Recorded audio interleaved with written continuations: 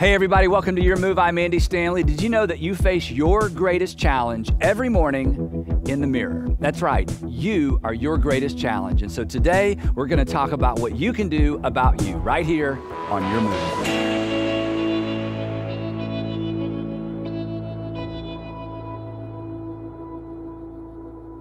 So I want to begin by telling you something that's super discouraging to me personally, that I have participated in every bad decision that I have ever made. I was there for all of them. All the bad financial decisions, all the bad parenting decisions, all the bad marriage decisions, not who I married, but once I got married, the decisions I made within the context, I gotta be careful with that, within the context of our marriage. Professional decisions, every bad decision I've ever made, I was there for all of them. I'm the one who talked myself out of exercising. I'm the one who talked myself into dessert. To take this a step further, I am oftentimes a sucker for, you might also like, and customers who purchased also purchased, right?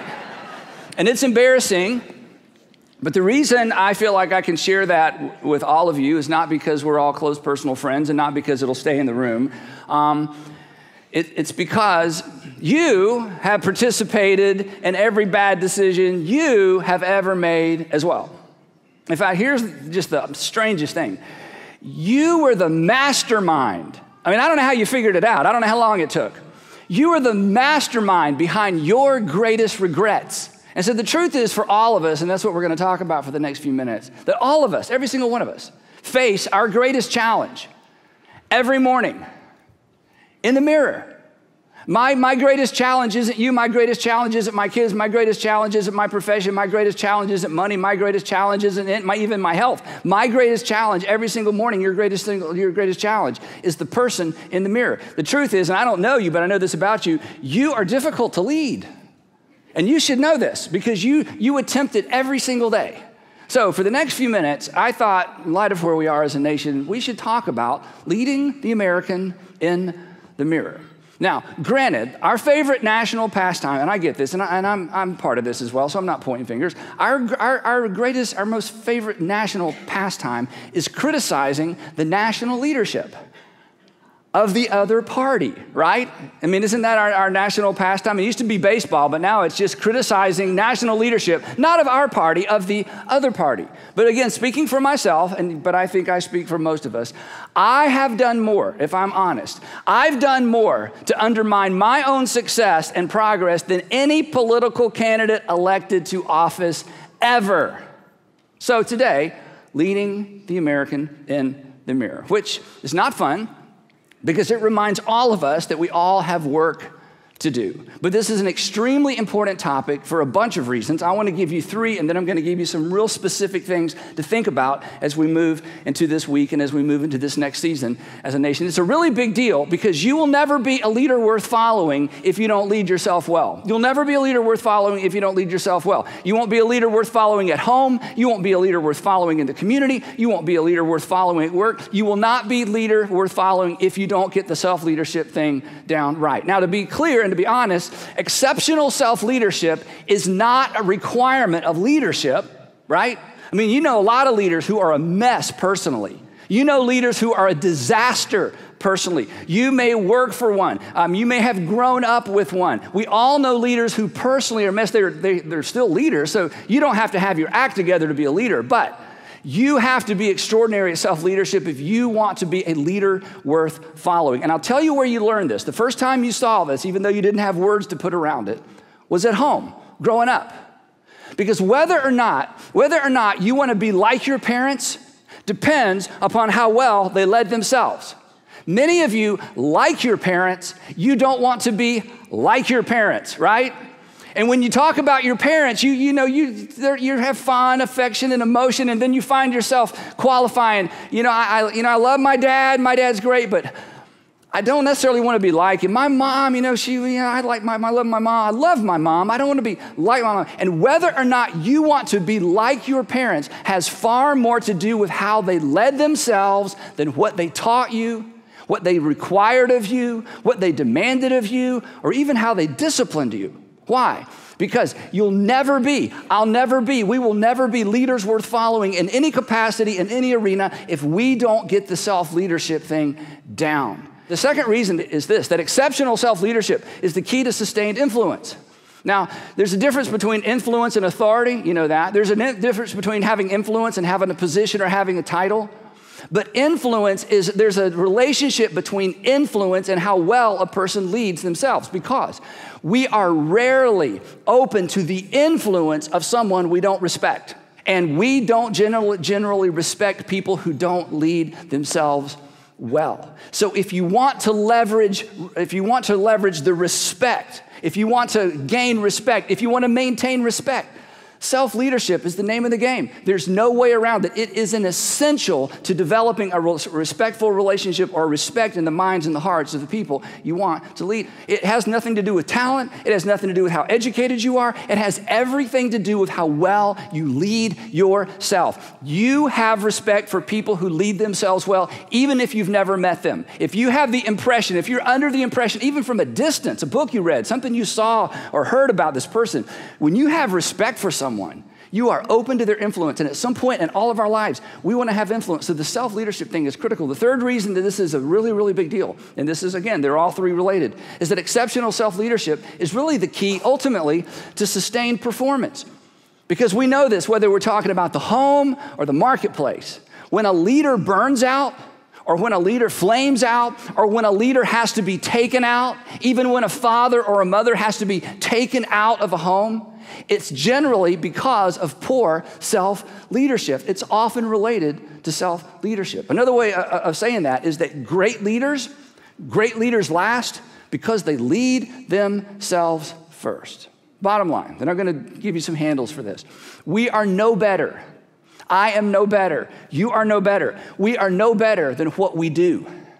And there is only one person that can make us do anything, and it is the person in the mirror. So this is a big deal. Whether you're a religious person or not, this is a big deal. So today, I want to give you 3 decisions, and there's more. I mean, books have been written on this, articles, dissertations have been written on this topic, but I just want to give you 3 decisions that are super practical as you think about becoming a better self-leader, because your future depends on it. And this isn't an exaggeration. Your future depends on how well you lead yourself. And for those of you with people who report to you, for those of you who are organizational leaders, again, for those of you who are leading a family, the people who report to you, their futures depend on how well, not how smart, not how educated, how well you lead yourself. So real quick, I'm going to give you 3 decisions. Decision number 1, and this is probably the most important.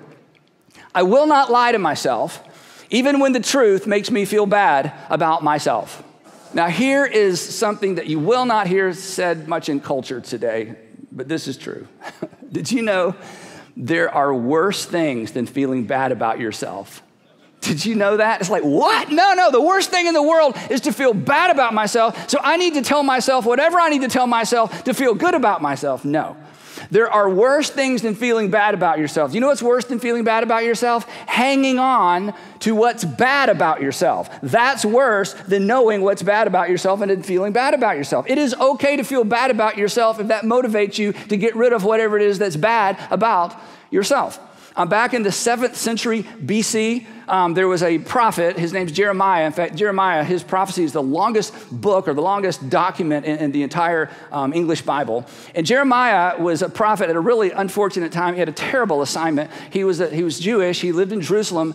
And God had warned the nation of Israel over and over and over, if you abandon my ways, if you abandon my commandments, if you worship other gods, I'm just going to have to put you in timeout. That's what God said. He said, I'm going to send the Babylonians. We're going to take all the leaders. We're going to send all the leaders to somewhere else, timeout. We're going to leave all the farmers, because King Nebuchadnezzar was smart. He wanted the ground tilled. He wanted crops. But he's going to take all the leaders and put them somewhere else. And so God kept warning, if you don't obey me, I can't just sit back and do nothing. I'm your father. Good fathers don't sit back and let the kids run wild. They discipline their children. So the prophet Isaiah went to the king and to the leaders and said, okay, it's game over, okay? It's too late. The Babylonians are coming. Nebuchadnezzar's going to be outside the walls. calls, and imagine if this is your assignment to say to the king, and you need to surrender the city. There's no point in fighting. There's no point in defending yourself. It's too late. Open the gates. Fewer people will die, less bloodshed. Just let them in. Well, you can imagine how this went over. So they took Jeremiah and they put him in a dry well. Well, it wasn't exactly dry because they're never dry. So he's knee deep in mud, and it's kind of a funny story.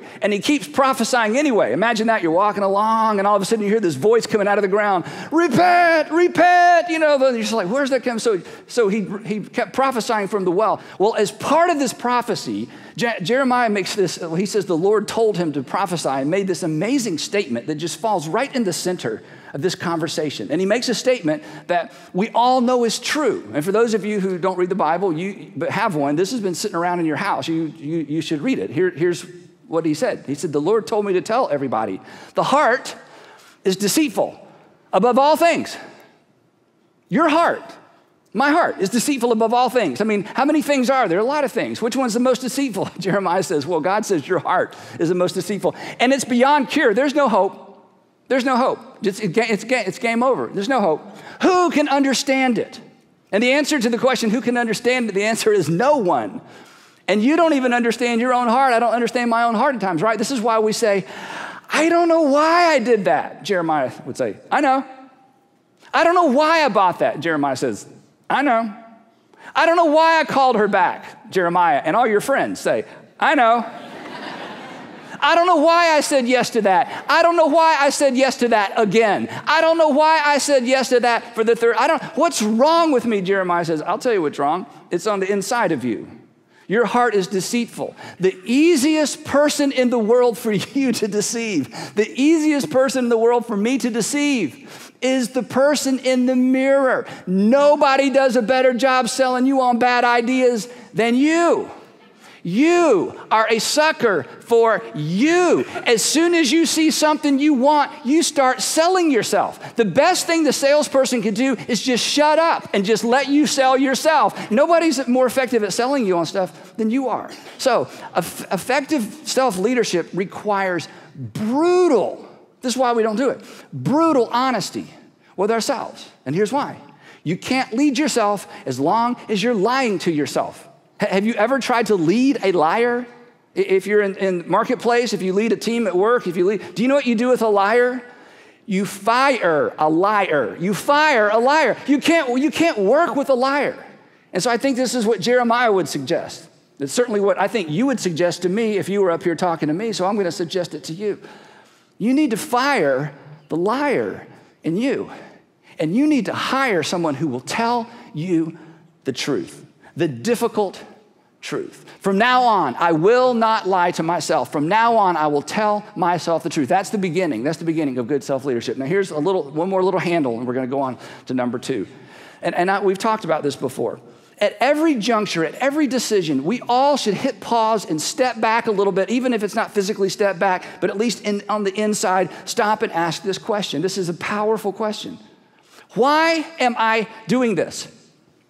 Why am I doing this? I mean, it's true. We do things without asking, why are we doing this? And on the other side of the decision, we ask another version of the same question. What do we ask? Why did I do that? So why not ask a better version of the question on the front side of the decision? Not, why did I do that? Now it's too late. Why did I go there? Why did I wear that? Why did I buy that? Why did I release that? Why did I rent that? Why don't we on the front end ask before we make the decision?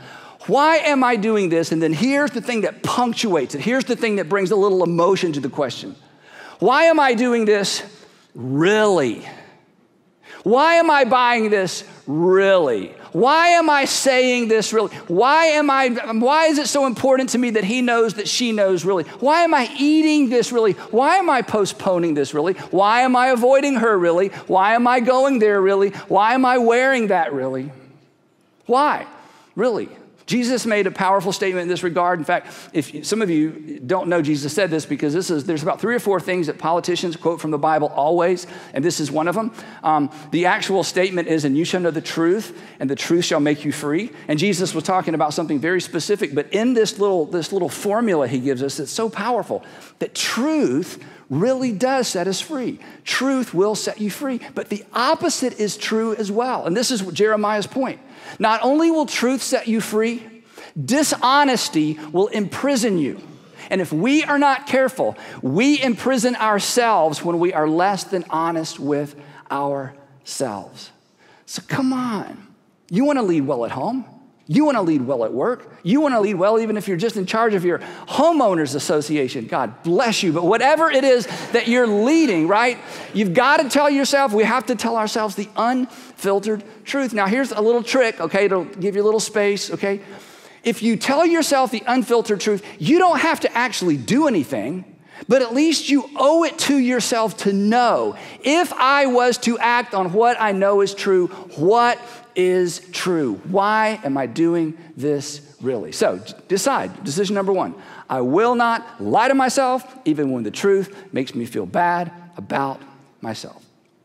Decision number two, I will prioritize what I value most over what I want now. This is what great self-leadership is really all about. This is the long term, the long range, the finish line, the marathon approach to great self-leadership. So let me explain it this way. If you're a leader of anything, let's take family out of the equation for just a minute. If you're an organizational leader of any sort and you have a team you're leading, you got to know what the goal is, right? You got to know what the destination is. You got to know what you're trying to accomplish as a team.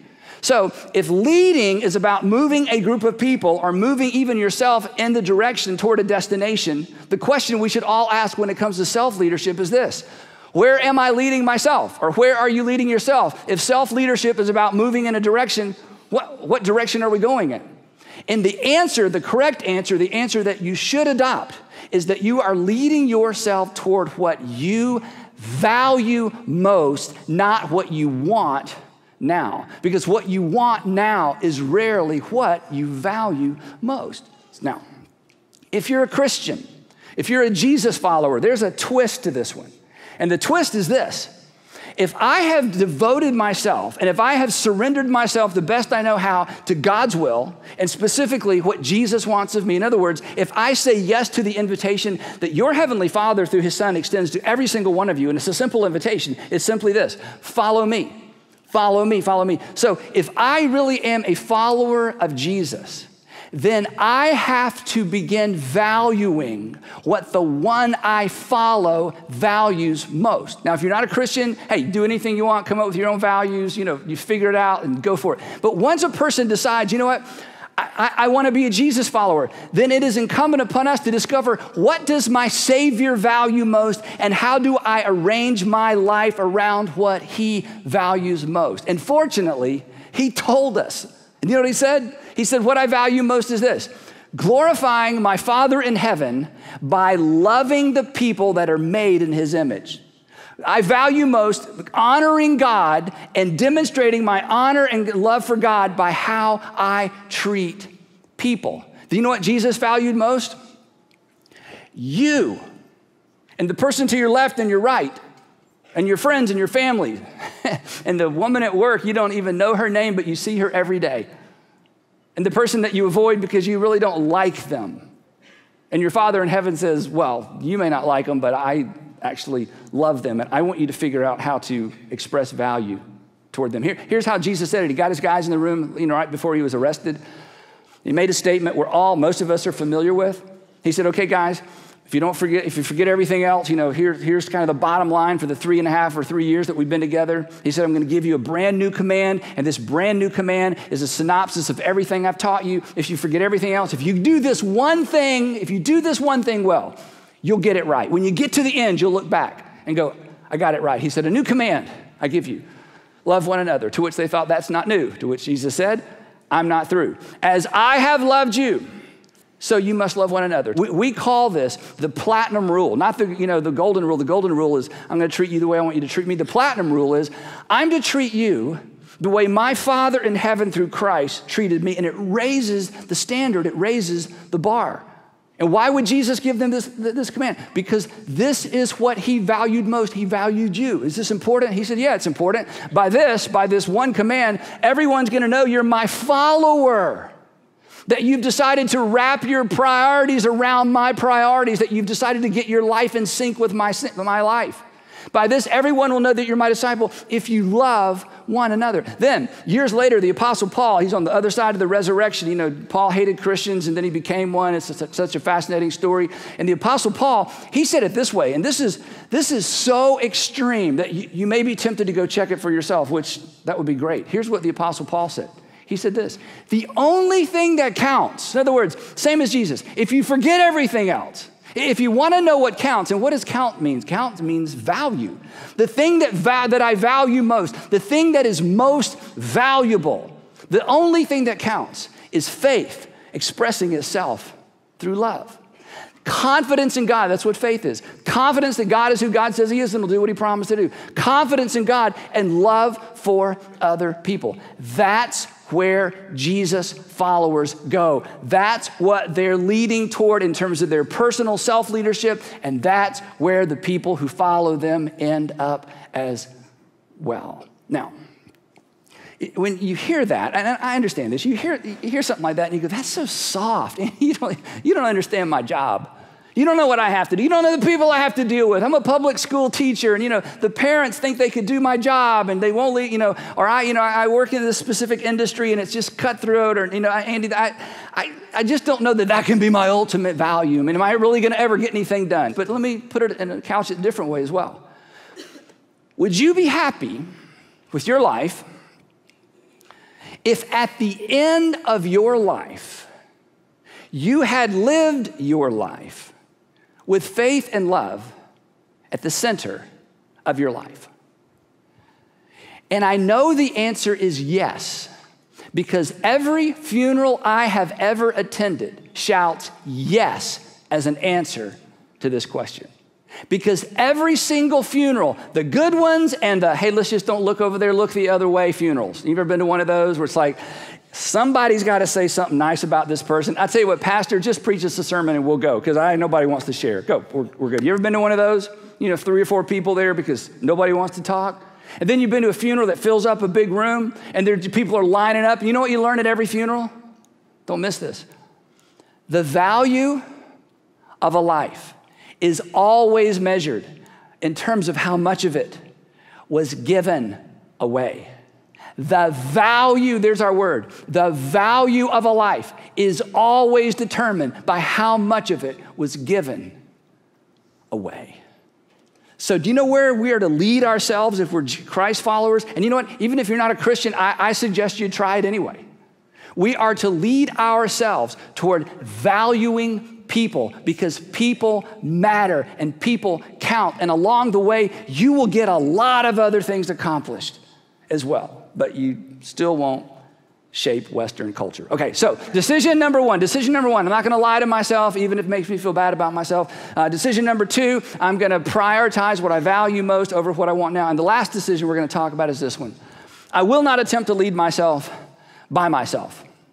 So let me just make this clear, and you may not agree with this, and you talk about it over lunch or talk about it later, but you can't lead yourself by yourself. In fact, your history, your positive history and the part that you hope no one finds out about, both sides of your history underscore the reality of this. You cannot lead yourself by yourself. Think about this. Your greatest regrets were with people you wish you'd never met. I mean, it's worse than that. Your greatest regrets involved friends that now you wish you never met. You weren't with enemies. You weren't with people who were against you. Your greatest regrets were with people that you liked and they liked you. And do you know what you shared? You shared common interest, but you may not have shared common values. So consequently, what he or she wanted now and what you wanted now ended up being a regret, but you were with people you like. Why? Because we all do life with people. And it's not enough to simply do life with people we like, because your life will be shaped and influenced by the people that you spend time with. Our friends determine the direction and the quality of our lives. So again, we can't lead ourselves by ourselves. We need community. You were designed, you were created for community, and you're gonna find it somewhere. But you don't simply need to be in a community with people who share your common interests. Oh, we like the same music, we like the same restaurants, we like the same concerts, we like to vacation in the same place. Great. You need to be surrounded with, you need to be in community with people who share your values, people who are moving in the same direction, people who will tell you the unfiltered truth because they value you. You can't lead yourself well by yourself. Now, the downside to this, you can't lead yourself by yourself, is this. You may lose a friend or two once you decide, I'm going to get this right. Because value most is threatening to folks who are living for want now. There is a conflict, but that's okay. You can do this. Now, bottom line, everybody, come on. Everybody ends up in life somewhere, right? Everybody's going to end up somewhere in life, right? I want you to end up somewhere on purpose. And there's only one person that can determine where you ultimately end up. And it's not the person in the White House, and it's not the person in the House of Representatives, and it's not even the person at the schoolhouse. It is the person in the mirror. Because after all, we face our greatest challenge. We face our greatest leadership challenge every morning in the mirror. But we face something else as well. Please don't miss this. Every morning, you face someone who is made in the image of God. And that person deserves the truth from you. You face someone who was created for community. And you face someone who does better when they prioritize what's most valuable over what they want now. So come on. Lead yourself well. The person in the mirror is depending on you. And if you're a parent, there's some little faces and some smaller mirrors who are depending on you as well. And for those of you who are single, here's what I know about you. You are looking for someone who is leading themselves well. So come on, let's be authentic. Let's be genuine. Be the leader. The leader you are looking for is looking for. If you're looking for someone who's leading themselves well, and I hope that's who you're looking for, then you've got to become the person you're looking for. If you do, you will be easier to spot because nothing says more about you than how well you lead yourself. So, let's just decide. I will not lie to myself, even when the truth makes me feel bad about myself. I will prioritize what I value most over what I want now, and I'm going to spend the time I need to spend figuring out what is it I value most. And I will not attempt to lead myself by myself. If every American made these 3 decisions and stuck to it, we would be greater than ever. Because at the end of the day, our nation will never be greater than the Americans